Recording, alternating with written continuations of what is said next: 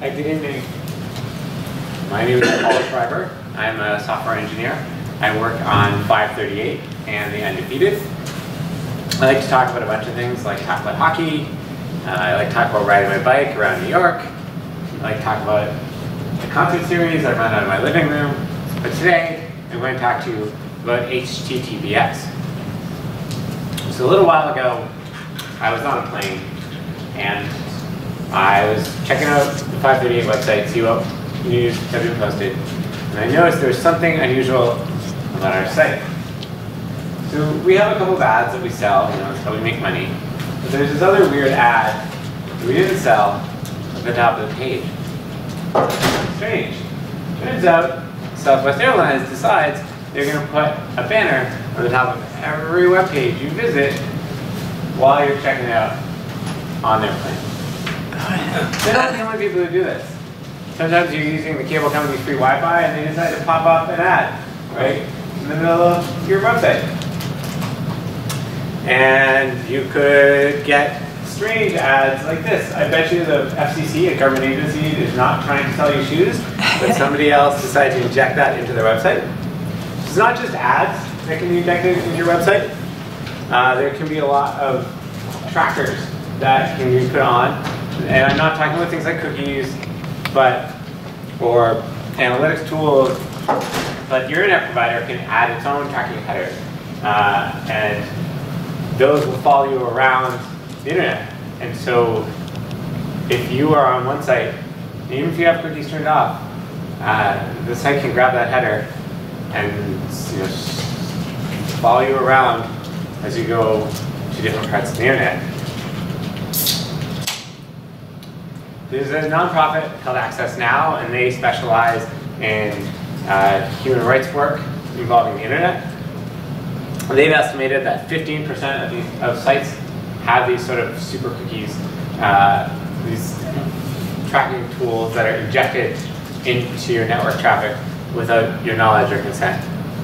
So in addition to putting extra ads on your site and following you around, they can also use your site to attack itself or to attack someone else. So a little while ago, GitHub had some JavaScript that they were running to a denial of service attack that took them offline for a while. Another thing that other folks on your network can do is they can decide to make some money. So Amazon has a great affiliate program. You might have this on your site where people will click on Amazon links and make money. Well, they might decide, I'm your internet provider, and I don't want you making that money. I'm going to make the money, so I'm going to rewrite all of your affiliate links to be my affiliate links, and I'm going to make the money. The other thing is, say you're a foreign country, and there are parts of the internet that I don't want you to see, like China or Iran. And so what they've decided is that if you're in Iran and you want to go check out the BBC, that's fine. But if you want to go check out the BBC Persia section, they will block that. So they can block part of a site, but not all of the site. So I'm here to tell you that HTTP is dead.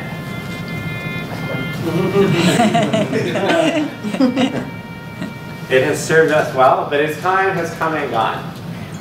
You're thinking, okay, that's nice. You're just some weirdo talking to me at a WordPress meetup. Why should I listen to you? Well, the good news is you don't have to listen to just me. You can listen to the Google Chrome engineering team. And what they've said is they're going to mark HTTP as non-secure. Right, so currently in your browser, sites get marked as secure, but if you're visiting a regular site, you don't really know what's going on. So they're going to affirmatively and clearly display that your non-encrypted website provides no data security. And the Firefox team said, yep, good idea. And so they're doing two things. Number one is when they build new features into their browser, they're only going to be available to secure websites. And they're going to take some existing features that you can use on your website today and start turning them off. So if they think that a feature is important, has privacy implications, then it will only be available on a secure website. And not only are the browser makers doing this, but the government is doing this. So last year, the US government executive branch implemented a standard. They said an HTTPS only for all executive branch websites. So all new sites we build must be secure and only secure. And we're going to go and retrofit all the existing websites so they're secure. Now part of discussion was people say, well, you know, I want to secure any activity that is sensitive and private. And then you have this long argument and discussion, well, is this website really private? Right? Is this really sensitive? And what they said is, we're just going to settle that argument once and for all. Any web browsing activity is private and sensitive, and therefore we should encrypt everything. So over the past year, we've seen major sites start switching. The Washington Post was the first big news publisher to do this, and they switched last spring. Wired magazine did this a few weeks ago. Yes, this is in September. BuzzFeed recently did it, so your cat quizzes are totally secure. And then Wikipedia did this a while ago. And they had a long, thoughtful conversation about what it meant, especially because their audience is so diverse. Amazon.com switched. Yelp switched very recently. So HTTPS is the future of the web. What is the S? Well, the S stands for hope. Hope for secure internet. So what does it mean when I say the things are encrypted? Let's take a quick look. If we have a normal connection between my browser and your web server, it looks like this. Everything is available in plain text, and you can read it, I can read it, and anyone in between us, whether it's our office mate, someone in the coffee shop, our network administrator, they can see what's going on. But when we have an encrypted connection to the website, everything is scrambled, and nobody else can see what's happening. And now they can't see it, they can't change it, they can't track it. So librarians have long been sort of guardians of free speech and privacy.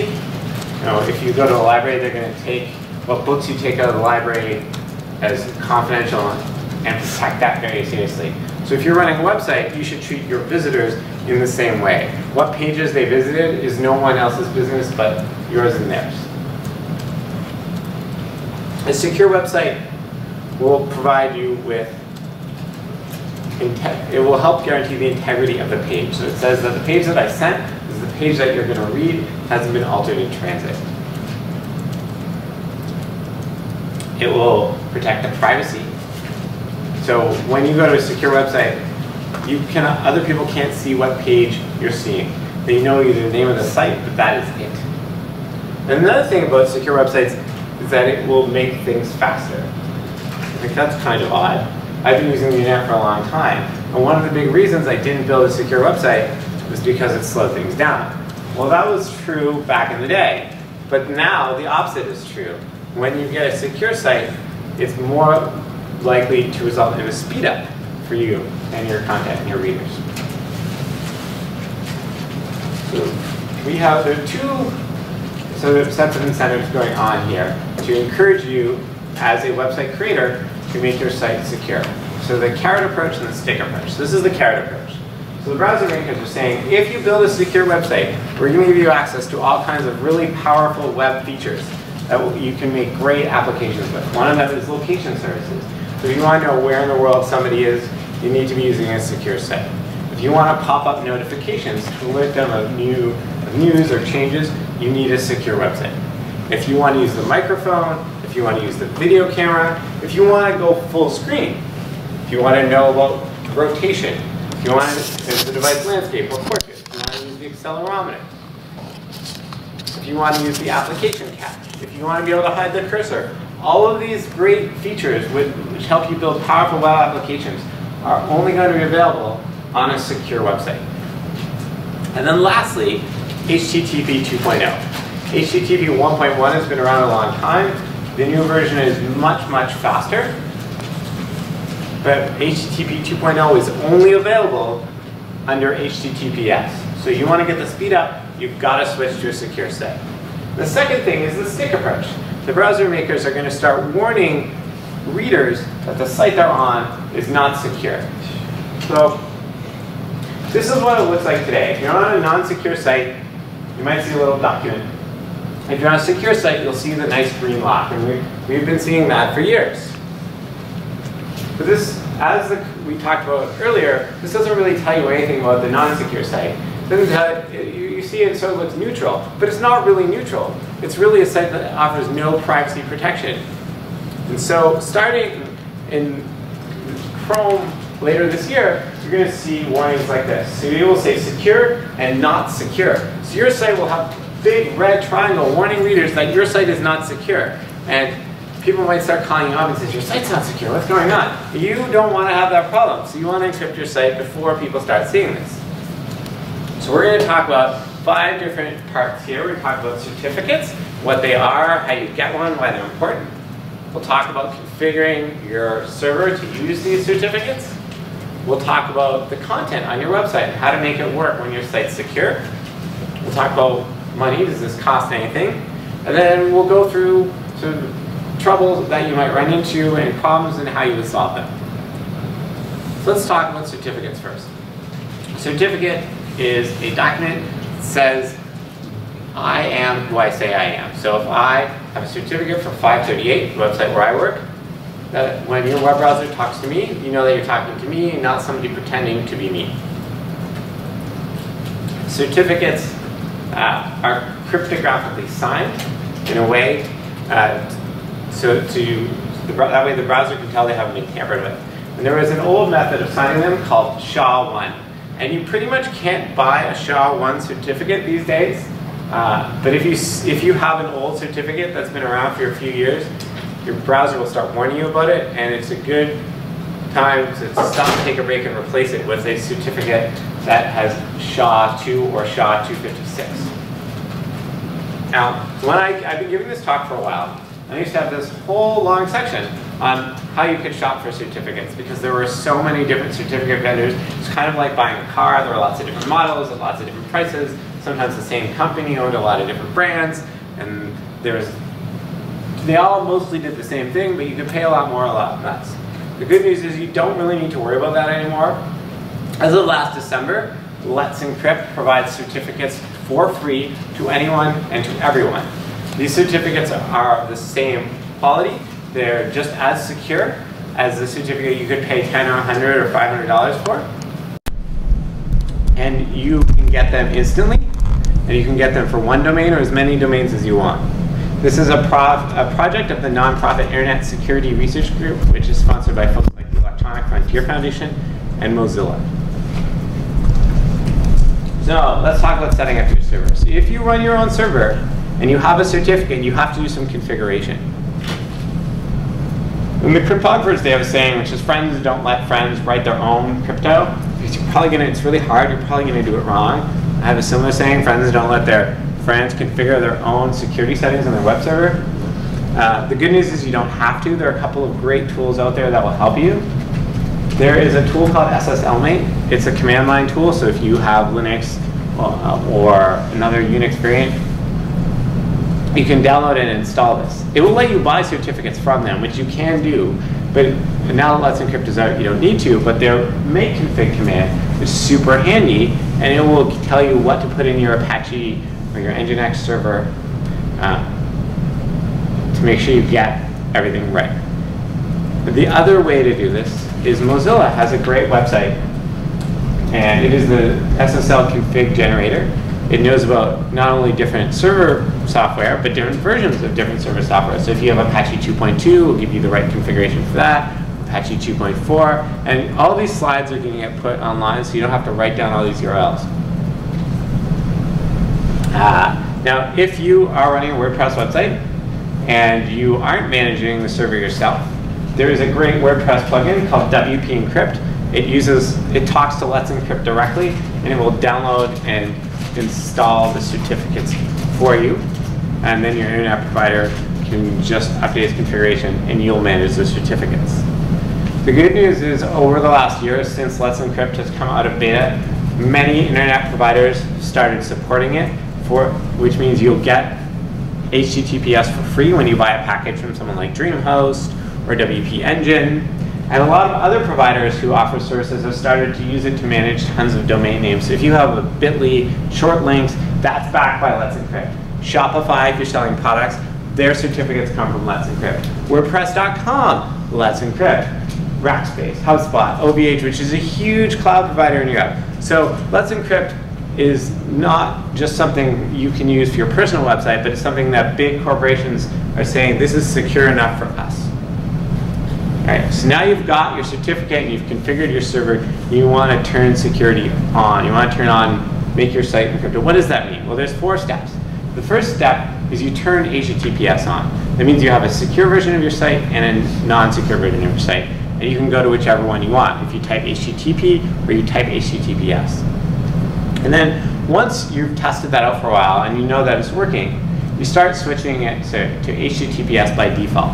So if someone types in HTTP, they will get redirected to the secure version of your site.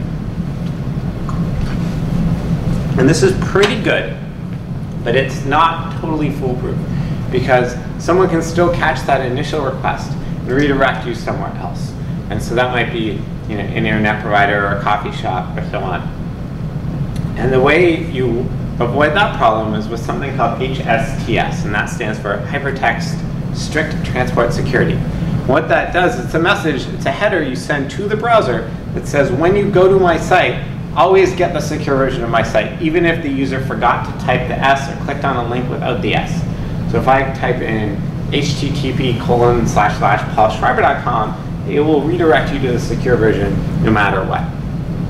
And once that's working and you're sure your site is ready to stay secure, you can submit it to the HTTPS preload list. And this is a list that browser makers build into the browser. So Firefox, Chrome, Internet Explorer, Safari all have a copy of this list. And that means even the first time you go to a site, if you've never been there before, you will always get the secure version. And if you get one of those certificate warnings, sometimes when you go to a coffee shop or you're visiting someone's work network and they make you go click through some sort of agreement.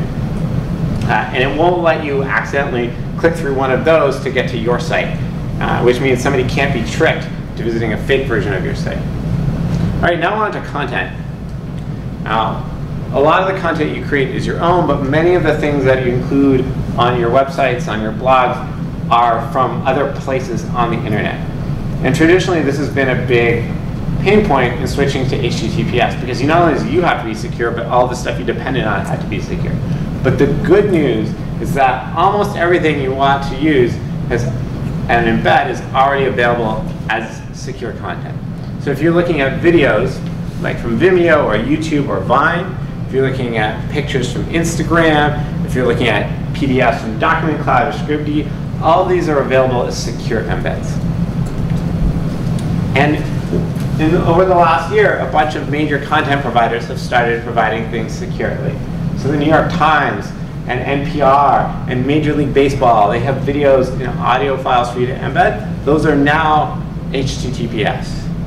If you have comments on your website, or if they're from Facebook or Discuss, those are available as HTTPS.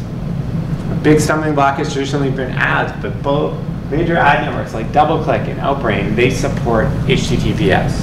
And social content, so if you have plugins from Facebook or Twitter or even Google+, those are all secure.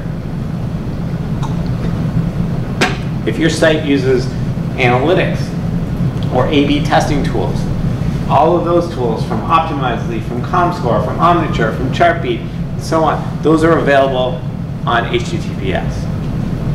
What about content delivery networks? What if you run a big site and you have assets like images and movies and fonts on another server or a collection of servers? The good news is major CDNs support HTTPS today, and with many of them you don't have to pay extra for it.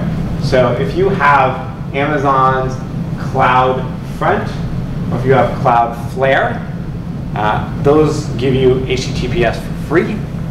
If you have Fastly, they're going to charge you more. If you have Akamai, which you would probably only have if you're a large company and you had sort of an enterprise sales relationship with them, then you would have to sort of renegotiate your contract with them to say, hey, we need a secure site.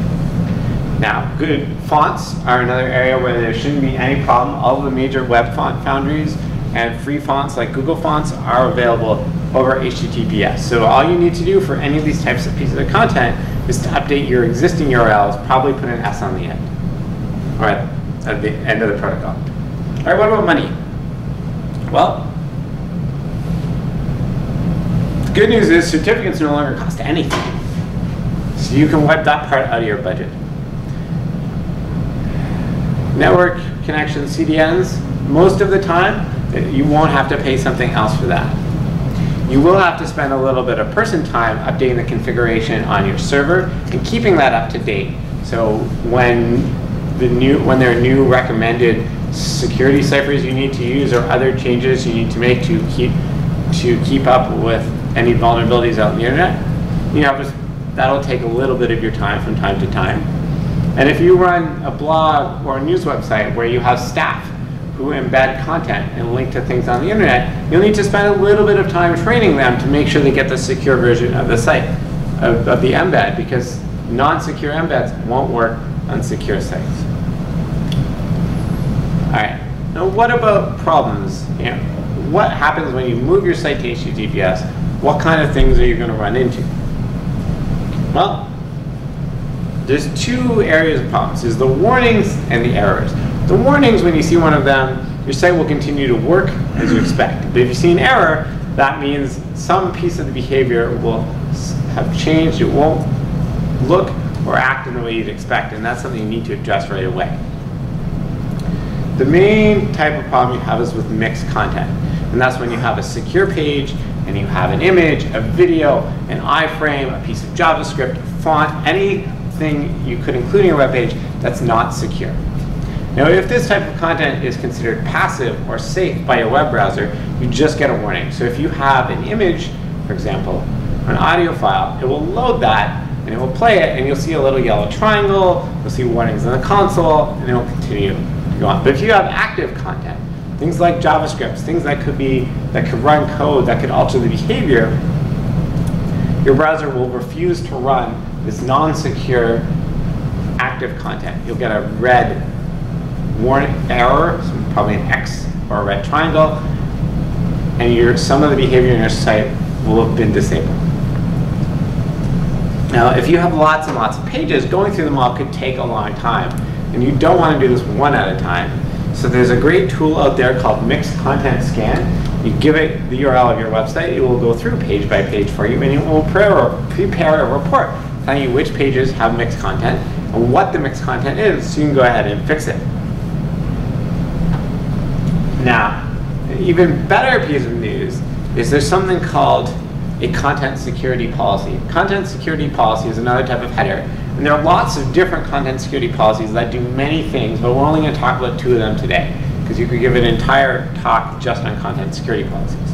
But one of them is called upgrading secure requests. And what that means is that if you have a secure web page and it's got some insecure images in it, it says, hey browser, you know those HTTPs in the middle of my page? Just pretend there's an S there and rewrite them transparently for the reader, so I don't have to go through my thousands of old website pages and fix them one at a time because I'm busy.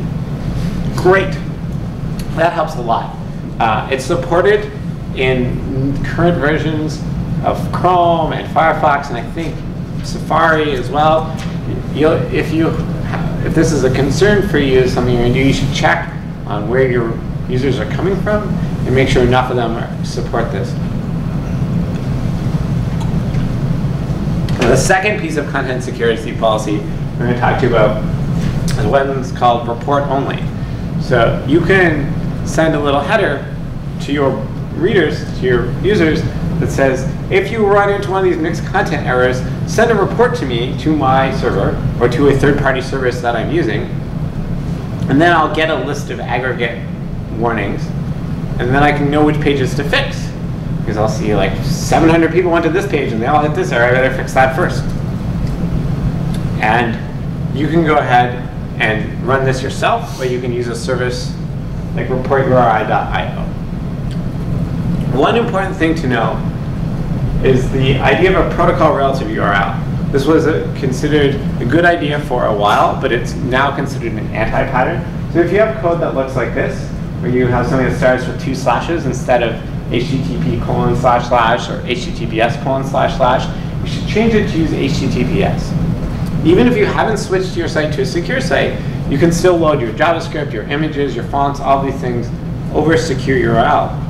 And that means when you eventually do switch, it'll be easier because there's less work for you.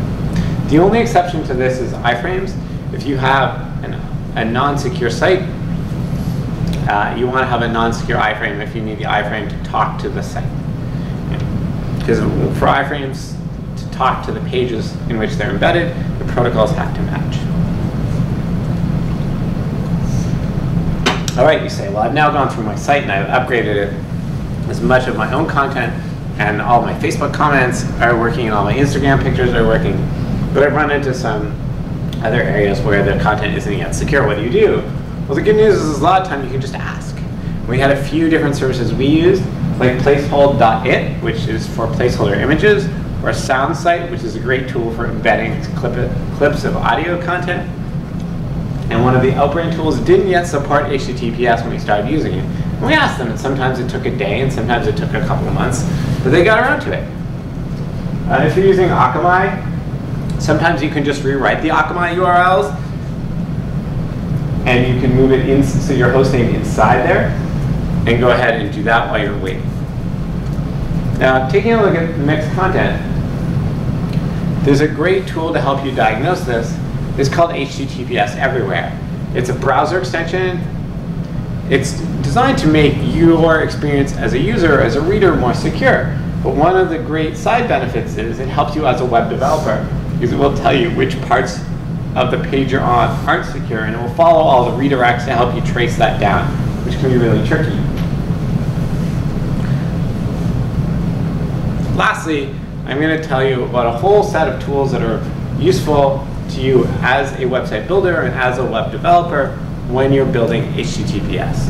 The first one is a browser extension called More TLS Analyzer. It's spelled funny because that's an internet joke. And it will go and look at your page and figure out what things are secure and what things are not secure. I mentioned HTTPS Everywhere. The good news is Chrome has started to build in a lot of this functionality into new versions of Chrome. If you look in the developer tools, there is now a security panel. If you go to a secure site, it looks like this. It's green, you've got a lock, it lets you do the certificate. If you go to a page with no encryption at all, you get the little document, it says it's not secure, you get a bunch of yellow warnings. If you go to a page here with a bad certificate, so remember I talked about SHA-1 certificates? If this certificate expires this year, you'll get a yellow warning. If you have a SHA-1 certificate that expires next year or later, it will give you a red error. So here you see it's not secure. The certificate for the site expires in 2016. The certificate chain contains a certificate signed using SHA-1. So it's warning. It's like, it's not good, because that could be spoofed cryptography. I thought this was kind of ironic. There's a great site called badssl.com, which has lots of incorrectly configured domain subdomains with different test pages, so you can see what things look like, whether there's mixed content, whether there's expired certificates, whether there's hostname mismatches. So if you want to see what a user would see when they ran into these, you can go check out their tools. And so this is an example of a page with mixed content. And you see down at the bottom it says this site includes HTTP resources, view one requested network panel. And then this is a site which says blocked mixed content. So the other site might have had an image that was not secure, whereas this one might have a JavaScript that's not secure. And so it's not being run at all. This next tool is SSL Labs SSL test. So it will look at your server and it will see how well you've configured SSL. Do you have the right encryption methods? Do you have the right set of key exchange? Are you vulnerable to any known flaws like Heartbeat or Poodle or Beast?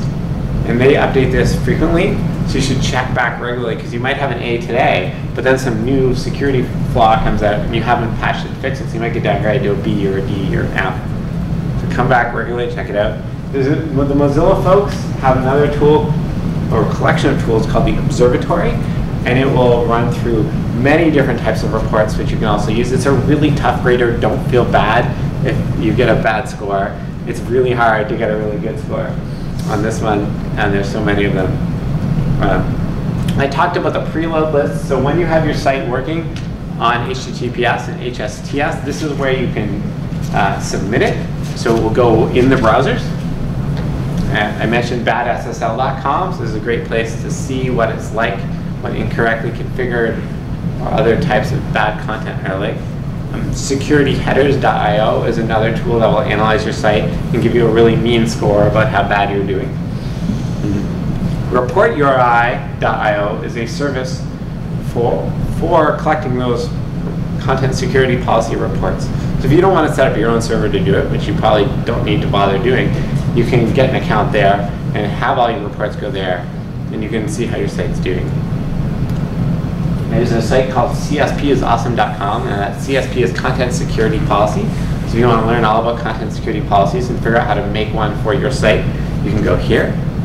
HTTPS Watch looks at the top sites on the internet and sees how many of them support HTTPS. So banks, news sites, social networks, all these things, they're tracking them and saying how many of them are secure and how sort of many of the security boxes they've checked.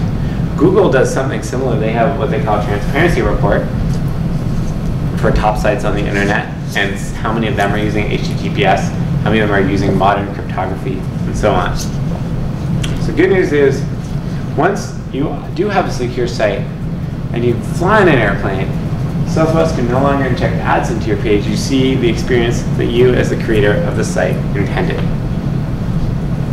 Thank you very much.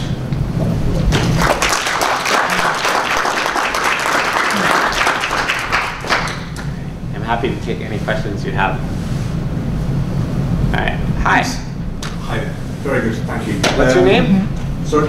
What's your name? My name's Andy. Andy. Hi. Hi, Paul. You said the browsers are going to be warning us in the next few. Do we have a date? Is it 2017? Is it this year or? So I'm running the beta version of Chrome, which is Chrome 55, which I guess gets into the regular release channel in the next month or two. So probably December or January. And that's doing, so the next, so that's when you get the secure and non-secure warnings in your address bar. I'm not sure what Firebox's schedule is off the top of my head. Okay, thank you. Hi. Hi, my name is Bud, and Hi, Bud. I have a question about the speed at which certificates can be issued. Yes. How is that possible? How is what possible? Well, you say like in a second you can have a certificate issued? Yeah, well, not 1 second. Verify that you are who you are? Sure. So it's not usually 1 second. It's usually about 15 seconds. But so, which is 1 second. Yeah, but the way it works is typically the way verification used to work is they send you an email, and the email will contain a code, and you have to click on a link and type in the code, and that was slow and annoying because it was a manual process, and will go in your spam folder or get lost, or so some won't work. But the other way they do this is that they will just verify that you have access to that domain name. So, for example, I control paulschreiber.com, and I want a certificate for it. And they would say, hey, paulschreiber.com, try to reach you, and then it would listen for the Let's Encrypt client, which is called certbot. And if it could talk to certbot there, and it would say, yep, you really do have control over that website. Okay, we'll give you a certificate for it. There's a couple of other types. So the certificates Let's Encrypt issues, and the types of certificates that most people have are what are called DV, or domain validated certificates, and they require you to control that website, right? There's 2 other types. There's something called OV, or organization validated, where they do some checking on the name of the organization behind the certificate, and you almost never see that. The one that you do see sometimes are EV certificates, or extended validation. When you see a green bar in the address bar, you'll see that a lot with banks, or the Washington Post did it on their site, where it'll say the name of the site or the name of the company. So say like the Washington Post Corporation, and those cost money. There's very little reason to get one of those for most people, and those take longer time period because somebody has to go and look up your company and prove that you're really you, and you're not just the guy in the mailroom trying to get a certificate, but you actually have like authority to make orders on behalf of the company and so on. So the ways that it's quick is because they can do it server to server. It doesn't require a human to click on the thing anymore. And the type of validation that's required only is that you can manage that website. Hi. Hi. Could you run a small to medium store with one of these free certificates? Yes, you could run a large store with one of these free certificates. And then another question, if you, like I teach and I'll give my students free add-on accounts to my website. How does that work with the? Well, when you say you give them add-on accounts, do they get their own domain names or subdomains or what? Yes. Yes, to which one? They get add-on domains. Well, so like, are you like blah.com and they get like myname.blah.com? Is that what you're saying? Yes, but they can also have their own. It can also forward to a unique. So Let's Encrypt certificates lets you have multiple domains on the same certificate. It's not a wildcard certificate, so it doesn't let you have unlimited subdomains by default. So for example, again, if you wanted to have www.blah and mail.blah and testdata.blah and so on, you can do all of those. But if you had a wildcard, you get them all for free. So here you have to enumerate them all. You have to know the names of all of the ones you're going to use in advance. And you can also get different domains on the same certificate. So if you have, WordPressFan.org and New York City Dancer.biz, you can put them on the same certificate with Let's Encrypt still for free. That type of certificate is called a SAN certificate. The SAN means Subject Alternative Name. It's what lets you put multiple domains on the same certificate.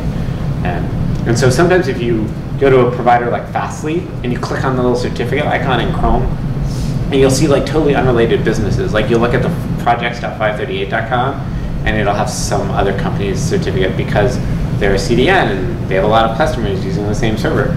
And that's not because something bad has happened. That's how these certificates are supposed to work. Hi. Hi, Freddie. Hi, Freddie. You mentioned that the HTTPS is fast. Yeah. Can you elaborate a little more on that? Sure. So this is because of HTTP 2.0. HTTP 2.0 changes the way connections work between the browser and the server. It lets browsers keep connections open longer and so send multiple requests. Because a lot of the slowdown comes from, I need to get an image from you. Hey, can I have an image? Yes. Then I tear that connection down. Hey, can I have the next image? Yes. Can I have a font? Yes. Whereas this lets you keep one. Give me the image. Give me the font, and so on. It's sort of a very simplified version of that. And the browser makers have said if you want to get this new HTTP 2.0, which is a lot faster, you have to use HTTPS. So that's how they're faster. The other reason that they're not, you don't have the slowdowns you used to have, is because computers are so much more powerful than they were 8 years ago. And so the encryption used to take time, but if computers double, the number of transistors doubles or the speed doubles every 18 months over 8 years, that's a lot of doubling.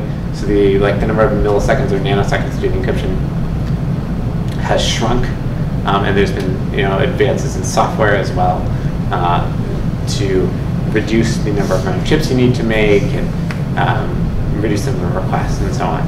So the main reason they're faster is because of HTTP 2.0, and the other reason the reason they aren't slower is because computers have gotten so much better. I had two other hands. Did that answer your question? Yes, it did. Okay, two other hands up. Hey, I'm Ron. Hi, Ron. So I noticed that 538 is still in testing mode on WordPress VIP.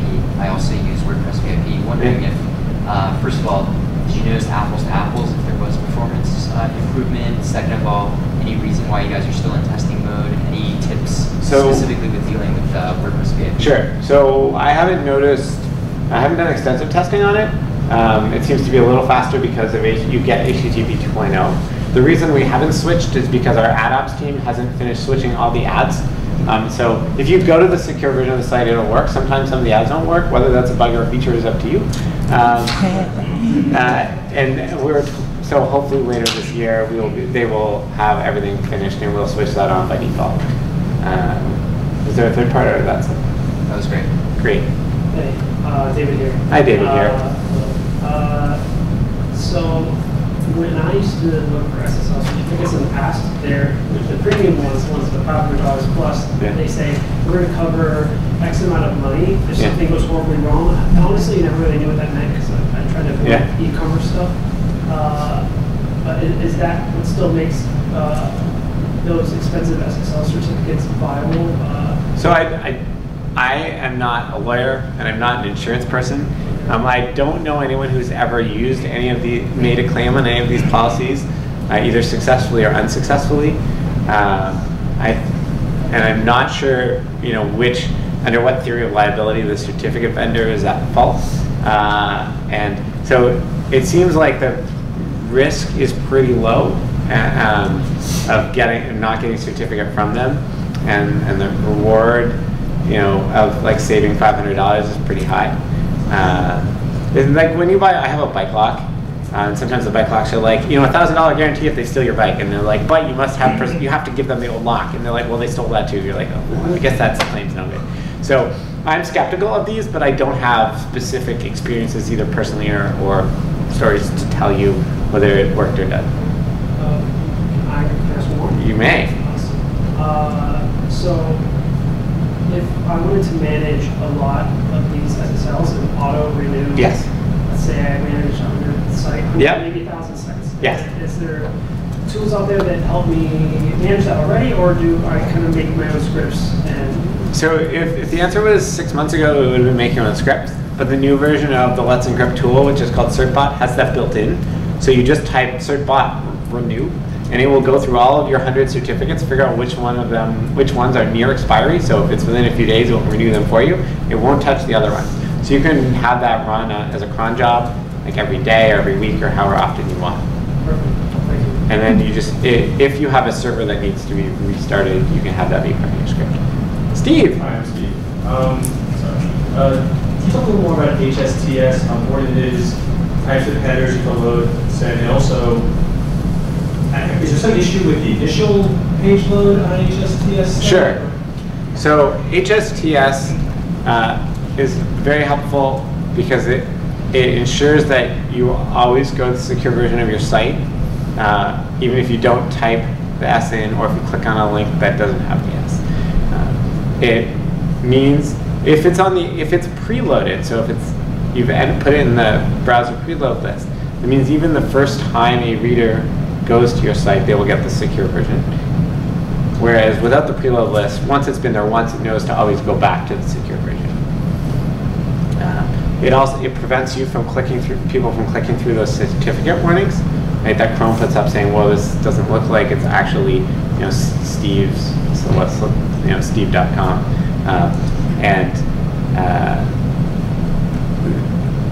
you avoid the problem of your first visit to the site being possibly intercepted or redirected.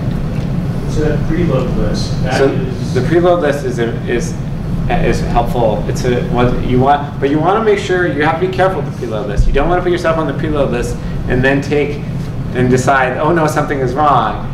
I need to take HTTPS off for a day because all the people who will go to your site will get the secure version, and they won't be able to go to the non-secure version. So you should only do that once you're sure that it works.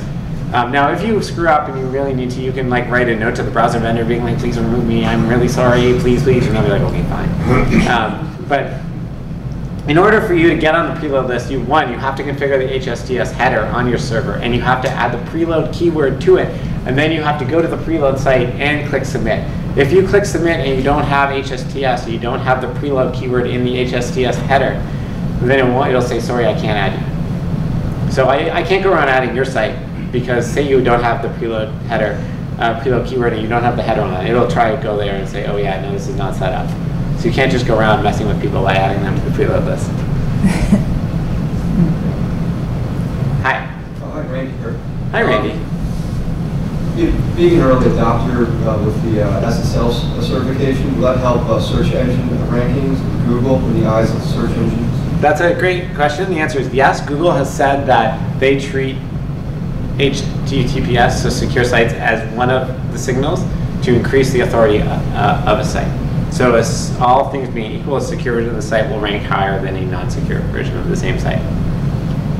The things to remember are, if you're transitioning, you want to make sure that you put the permanent redirects in so they aren't going to the old version of your site that's not secure. If you have link tags that are rel equals canonical, you want to make sure that they point at the secure version, because you don't want to have the canonical version be the HTTP version, but you're setting them the HTTPS version. If you're giving Google mixed signals, it will say, well, I don't think this is quite right, and you won't get that sort of boost. So make sure when you transition it properly, and that you put permanent redirects in, you switch the canonical tags, and you want to switch it ever as much as you can at once, to avoid this sort of weird lag problem where it's Yeah. And the other thing is Google Webmasters Central. You want to look in there and make sure the secure version is added separately to Google Webmasters Central, so you can see that as well. Okay, we had another hand. Hi. So, in terms of the redirects, if you have an ISAPI file or you have IIS redirect, so does that mean you should go through all those lines and make sure everything is HTTPS?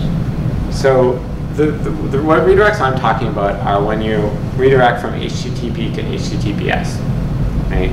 You want to make sure that they're a 301, which is a permanent redirect, and not 302 or some other type of temporary redirect, because that way Google knows to crawl the secure version. If you have a bunch of redirects that are set up manually, it would be great to upgrade them to HTTPS so you won't get redirected twice. So like, say you go from page A to page B, and then you have to go from page B to the secure version of page B, right? This way you go from A to the secure version of B right away, and you're saving the browser an extra request and speeds up the page load a little bit. That's only if you have HTTP there.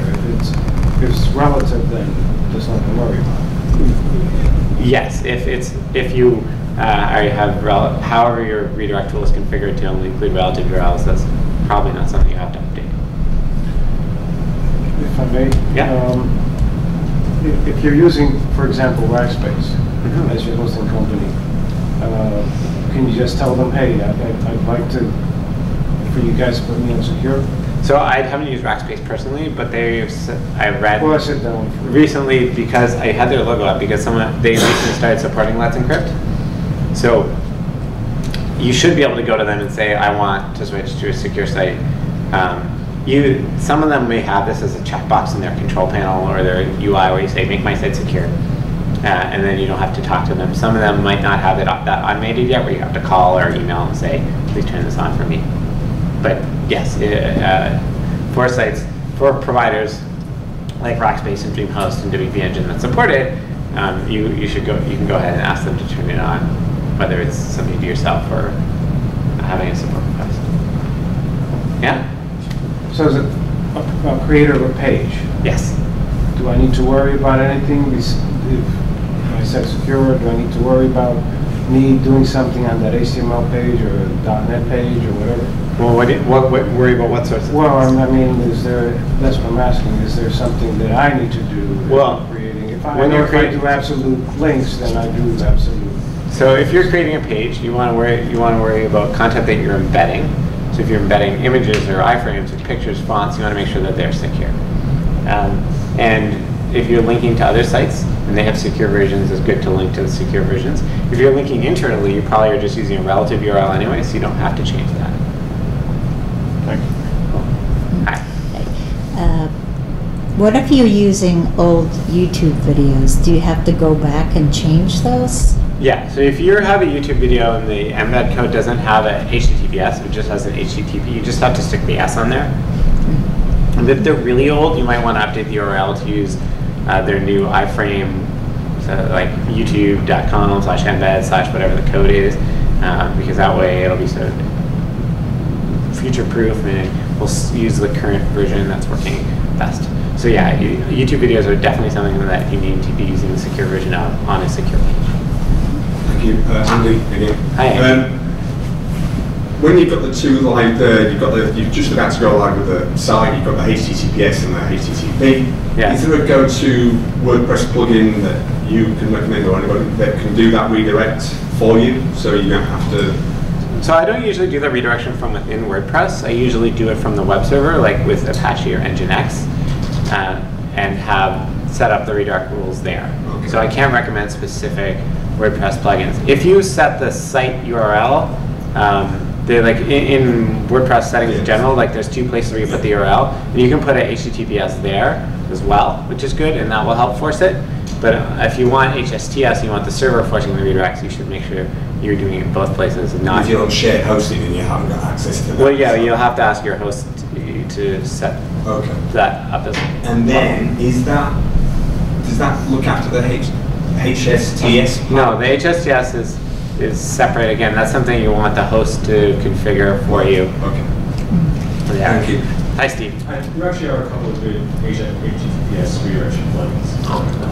I usually in the past, lately I'm using hosts like the P Engine to handle that for you, but if you want to share host There's a couple of good ones. Just type in buildingwordpress.org plugin section. It's like exclusively that really Go to.